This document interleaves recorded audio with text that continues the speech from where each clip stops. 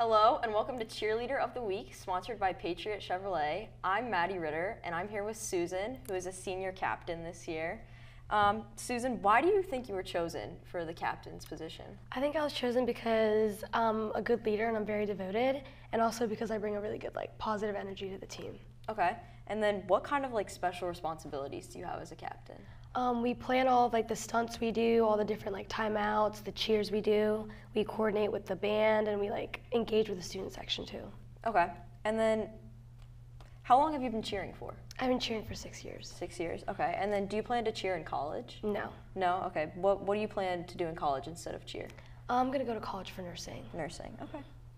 What would you say is your favorite spring forward cheer tradition?